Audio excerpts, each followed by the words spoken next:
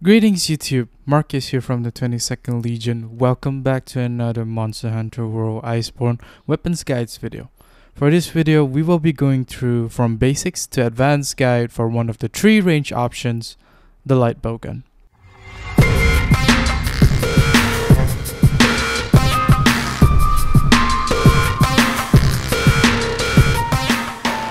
So some overview for the light bowgun. The light bowgun is a light and efficient weapon you can use as opposed to the heavier counterpart, the heavy bowgun, and the more skill focused, the bow. While not great in terms of damage per hit as compared to the other two, but the utility and the efficiency on this weapon more than makes up for it. The light bowgun or LBG is not a very complex weapon, but at the same time it is not a very simple weapon. Some may suggest that this weapon is a simple aim and shoot weapon, but there are some knowledge to be learned for this weapon in order to use it effectively.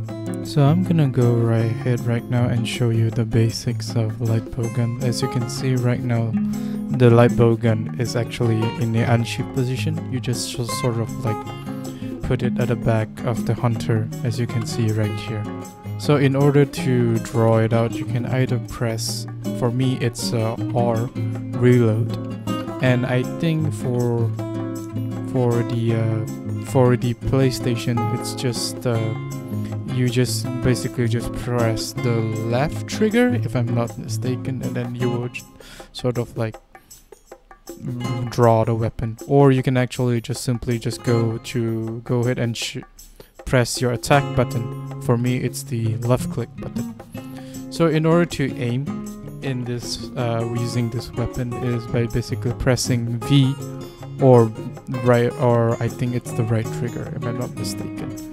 And then you will see this sort of like this cursor coming out. Okay. So in order to shoot whatever ammo that you have right now, it's at normal ammo 2. Yeah. You just press on the left click, the fire. I think for the for controller, for consoles, I think it's both the left and right trigger. I don't know which, I forgot which one is aim and which one is shoot, but if I'm not mistaken, I think the left one is aim and the right one is shoot, if I'm not mistaken. So that's for the normal attack. There's another one which is the right click, which is called the Wyvern counter, which is, and if you notice the bottom right, the 3 little thing, those is actually the Wyvern blast count, the Wyvern blast mines. You can place down 3 at once, or you can basically just wait for it to put some other times. The way you use this is when a monster is about to attack you. Let's say this pole here is a monster and it's about to attack you, and the mines is between you and the monster. When the attack comes, it will sort of like explode, make a very, very big explosion, and it also deals a shit ton of damage. Now, to use the clutch claw from the light bowgun on an unsheathed position, you simply just click on the aim button where you usually aim the slinger, and then you just press right click on the monsters when you're targeting specific body part that you want. So what up here, we can do the weapon attack. Now the weapon attack is a little bit different. It's not the normal. It's not the right trigger. I think it's the triangle button on the console. Now since the light bowgun is a light weapon, whenever you use the weapon attack on the monster's body part, it's gonna drop the slingers, and it will take 2 weapon attacks in order for you to tenderize the monsters. Like for example right now, I did use 2 times the weapons attack on that monster, which is why right now it's tenderized. You can tell by the 4 arrows on the damage numbers. Yeah, so that's basically it. Another thing is that you can also smack the monster up to 3 times each if the monster is not enraged, and then you just simply just do this. Now, if you want to use the slinger shot, the flint shot, you just press the right trigger in order to use the flint shot. I think this is basically generic for all weapon types. So yeah, that's basically how the clutch claw works. So what happens if you wanted to use the clutch claw while you're when you're unsheathed, where you have your weapon out? So for me, you just basically press C and then it will change to the slinger. Oh, and I don't have a slinger. Okay, so let me just get that slinger, and then I could actually shoot, and then I could change to the slinger thing, and then I am able to shoot the slinger pods. Or I can just go straight to whoops, that's not what I want. Anyways, so you can also change your slinger. For consoles, I think you just press on the right joystick and then it will change the aim type here. So you can either do fire your slinger, or you can do a slingshot. A clutch claw, sorry. Yeah, so that's basically it for the clutch claw. Next, we will go into the ammo types, which is the bread and butter for the light bowgun as well as the heavy bowgun. First, we have the normal ammo. As the name suggests, is a normal ammo where you shoot one of the ammo in one straight line. This ammo will be your most basic ammo type when you first got into the game. Most ammo crafting requires normal ammo 1 to craft, but rest assured that you will have an unlimited amount of them. As the number increases behind the normal ammo, for example normal ammo 2 and normal ammo 3, the damage will increase accordingly, as well as the recoil. Next, we have everyone's favorite spread ammo. Spread ammo functions like a shotgun shell, where you shoot multiple pellets in one ammo. This ammo will require you to be in the face of the monster as much as possible in order to maximize your spread ammo damage. As the number increases for the spread ammo, for example spread ammo 2 and spread ammo 3, the number of pellets shot and the damage will increase, but the reload time and recoil will increase as well. For pierce ammo, as the name suggests, you will shoot a piercing shot across the body length of the monster. This ammo works best on larger monsters, where the bullet can basically travel the whole length of the monster's body if you shoot the ammo when the monster is facing towards you. As the number increases for the pierce ammo, for example pierce ammo 1 and pierce ammo 2, the damage will increase and the distance between each tick of damage will be shortened at the cost of reload speed and more recoil. Next ammo we have is the infamous sticky ammo. The sticky ammo is basically a bomb that you shoot to a monster, and the ammo will stick to the monster's body part for a short while and explode after a certain amount of time. This ammo will cause KO damage to the monster if you shoot the sticky ammo to the head. As the number of sticky ammo increase, for example sticky ammo 2 and sticky ammo 3, the damage and KO damage will increase at the cost of reload speed and recoil. Lastly, we have the pore slicing ammo. Similar to the sticky ammo, but instead of explosion, this ammo will slice up to 5 times to a specific body part of the monster. This ammo is Bowgun's way of cutting the monster's tail if you really want to, but not really efficient. Sadly, this ammo was nerfed to the point of not really dealing enough damage without going back to the camp to restock if you solely focus on this ammo to kill a monster.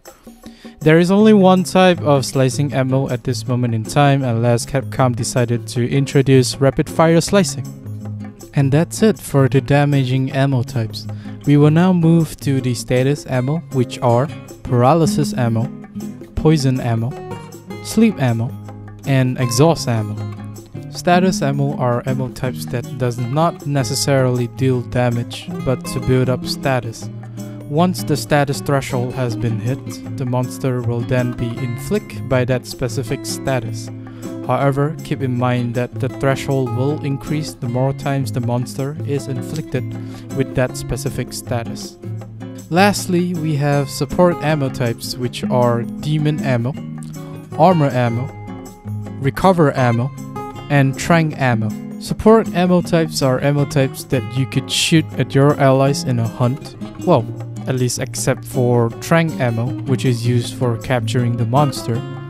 Demon ammo is used to increase the attack power of allies for a short time, while armor ammo increases the defense of allies for a short time. Recover ammo heals allies in the line of fire, meaning you can heal multiple allies if they line up in a straight line. This thus applies to demon and also armor ammo. Now lastly, we're gonna go through the customized mods for the light bowgun. You can access the customized mod menu either from the smithy or any equipment box within the smithy or the gathering hub. First, we just go talk to the smithy, and you're able to see customized bowgun. We're just gonna customize the bowgun that I currently have, which is the Terror of Blitz support. Now, as you can see here, there are 4 mod slots on the Terror of Blitz support due to it being upgraded to a rarity 12 weapons. Any rarity before rarity 10 will have 3 mod slots instead of 4. So the first one that we have here is recoil suppressor. So what this does is actually this will lower the recoil if we want to like shoot some of the bullets out, right? So as I said before in the ammo types, the higher the level of your ammo, it's gonna increase your recoil. So this one basically will decrease that recoil. So for example, if I do equip this one level of recoil, you can see some ammos are being affected. It will go down one level. For example, Pierce ammo 2, this one will go from high to average. So what the idea behind this is that we will want to have, at the bare minimum, we will want to have a average recoil. This will allow us to shoot while moving. Any more recoil than that, we will not be able to move while we shoot. This one will helps you to lower down the recoil. For this one, the Terror of Blitz support, you're gonna want to focus the rapid fire normal 2. So if I take a look at rapid fire normal 2, it's already average, which is you're gonna shoot while moving. But I could potentially lower it down to low. But before I do anything else, I'm gonna go through everything first before I make my decision. So that is it for the recoil suppressor. You can have up to 4, but most likely you don't really need up to 4, except for some cases where your ammo is a very very recoil or even high recoil. You would want to bring it down. Next we have reload assist.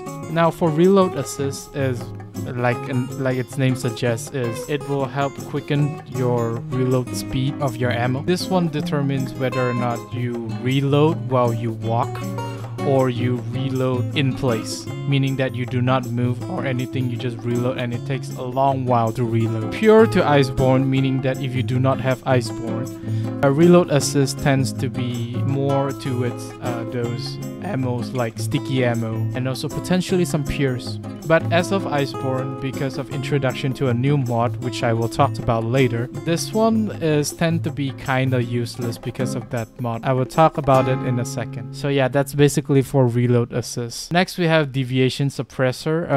For this one we don't really need as much because it does not really affect you as much unless you're using the heavy bowgun sight. But for light bowgun you don't really need to use this one since it's already a light weapon. Next we have close range up. This close range up is basically a 30% increase in damage the closer you are to the monster. However, this one will kinda like decrease your effective range a bit. This one is in favor of either the normal ammo or the spread ammo. The range attack up is the exact opposite from the close range up, but I rarely seen this being used for light bowgun, even for pierce, because there are other things that are more damaging than this one. And then for this two right here, this two, as you can see, it's grayed out because it's not available for the light bowgun.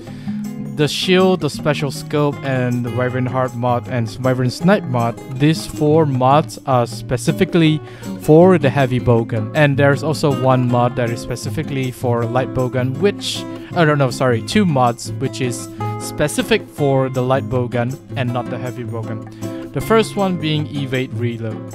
Now this is the mod that I said that will tend to replace the reload assist. This evade reload is basically when you evade, based on how many evading reload mods you put in your gun, you can basically reload that same amount of ammo. If I put like 2 evade reload,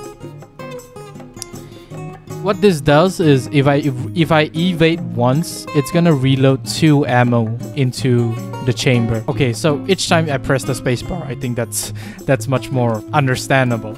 Each time I press the spacebar or dodge an attack, it's gonna reload 2 ammo.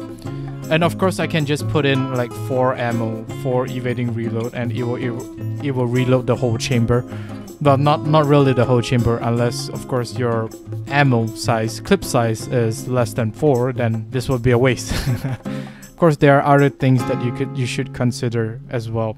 So when should you use the evading reload is when your reload speed for that specific ammo type is very, very, very long. For anyone new to Iceborne, the evade reload might seem a bit flashy, but in actuality, if you want to really use this efficiently, it's gonna take some time to practice and also to master. Next is the Wyvern Blast mod.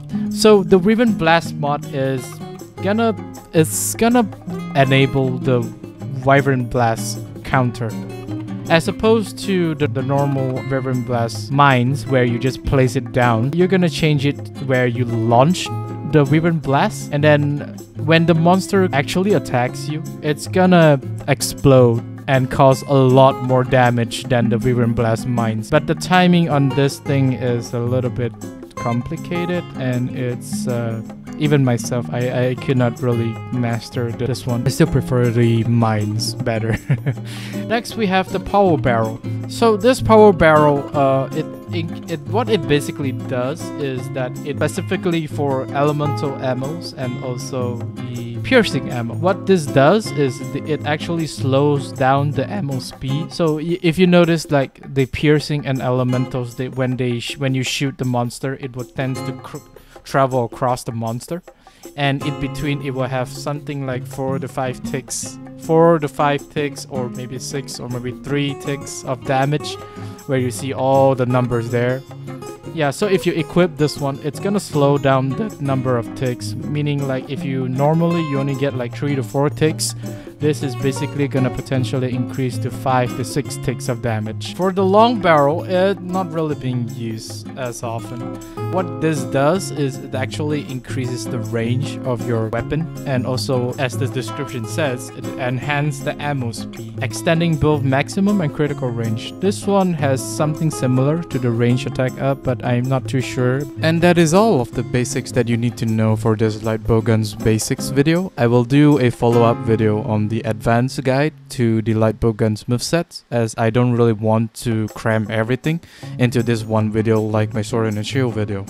Once again, I stream every Tuesday, Thursday, and Saturday on Twitch at 7:30 GMT +8. Don't forget to like, subscribe, and ring the bell icon for any latest video. And I'll see you all in the next one.